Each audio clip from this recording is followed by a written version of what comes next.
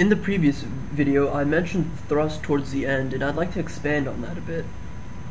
So I'll rewrite the thrust equation. Thrust is equal to a force, which is just the mass flow rate of a rocket multiplied by the exhaust velocity. And there are some other terms here, but we can choose to ignore them since we're considering examples that are in free space.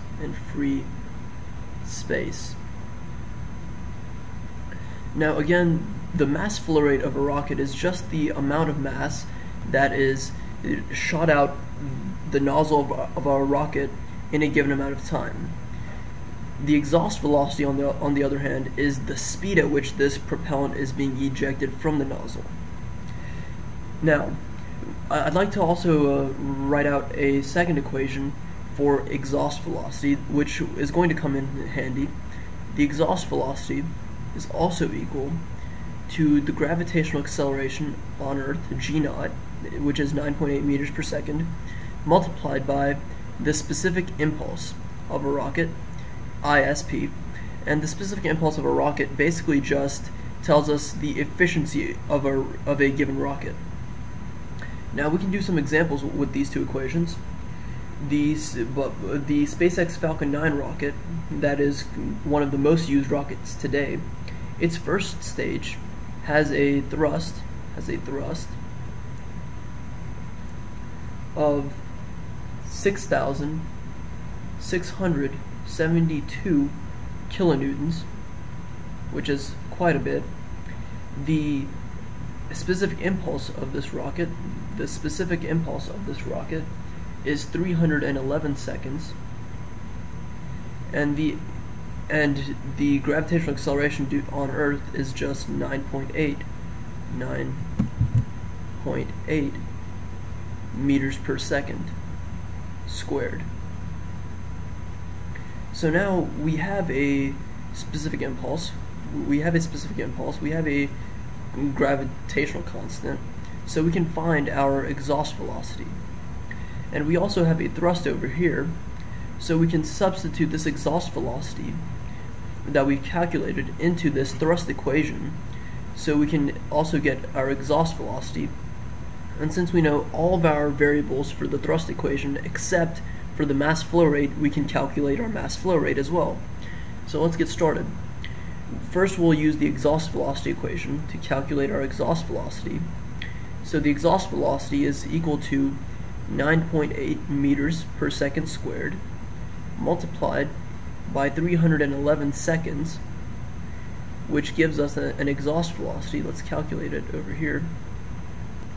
Let's calculate it.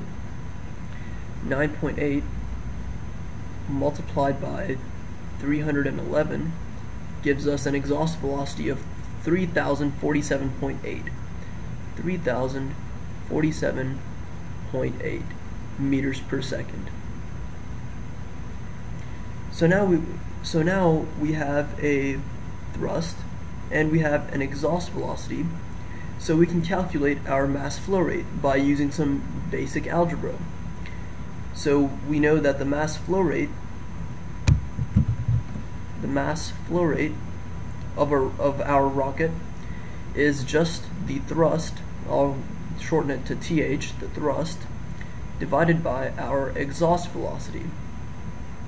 And we can do that. We can say 6,672 kilonewtons. When we say kilonewtons, we have to add 3 zeros to the end. 6,672,000 newtons, we can say, divided by, so this is actually 6,672,000 newtons, divided by 3,047.8 meters per second. And we can calculate this. We can say that 6,672 kilonewtons divided by 3,047.8 meters per second is equal to 2,189 kilograms per second. 2,189.1 what was it, 0.12 kilograms per second. And this is the mass flow rate of a SpaceX Falcon 9 rocket. So we can consider ourselves rocket scientists. A second thing that I would like to look at is the mass of our rocket. When building a rocket, you really have to take into account every single bit of mass, because it's critical. As if we can lower the mass, we can lower the thrust, which we'll get to in a bit. But let's go through and list the mass that we have to carry. We obviously have to carry the mass of our payload, and we have to carry the mass of the structure of the rocket, which is obvious. We have to carry something that is moving, and we also have to carry the propellant that we use to generate this motion. Using these three, we can create a mass equation, an initial and a final mass equation, which can give us some light as to how we view rocketry. So the initial mass of our rocket will be the mass of our payload, plus the mass of our structure, plus the mass of our propellant, Now, after the rocket burns, after the rocket is fully burned,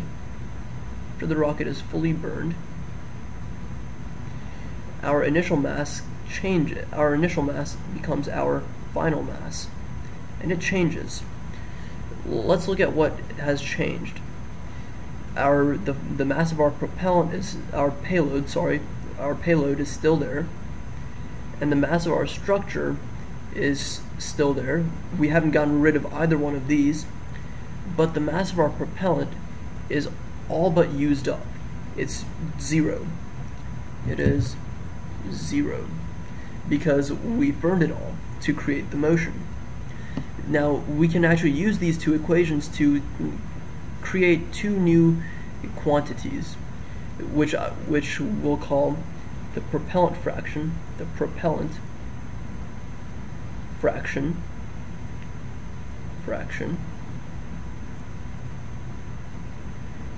and our inert fraction,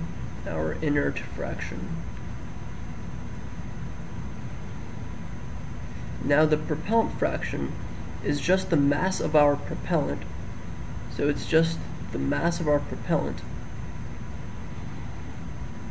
divided by our initial mass. And this should make some sense. This should be kind of straightforward, because we're just taking the fraction of propellant from our total mass, because our initial mass can be thought of our total mass, and we're just dividing it by our total mass.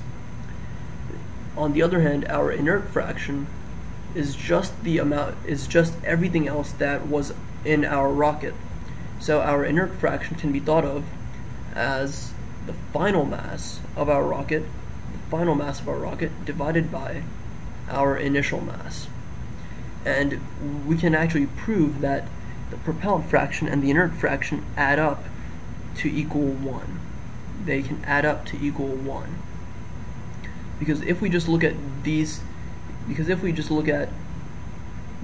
four equations right here, we can say that the mass of our propellant plus the final mass is equal to our initial mass. Now once we divide both sides of this by our initial mass, we're going to get 1. Our initial mass, we're going to get 1. So this cancels out, and we can actually separate this part of our equation, to say the propellant mass over our initial mass plus the final mass over our initial mass is equal to 1. And in the next video, I'd like to do some examples with this problem and derive the rocket equation for you.